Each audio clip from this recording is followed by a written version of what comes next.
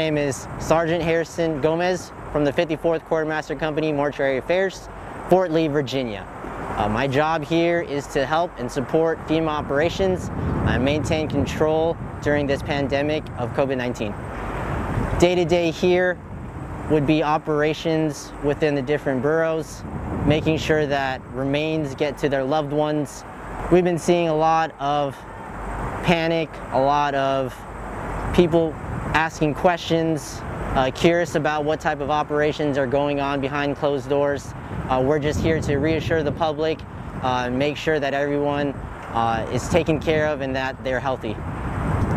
The challenges that we've faced are making sure that the soldiers here to support this pandemic are well taken care of.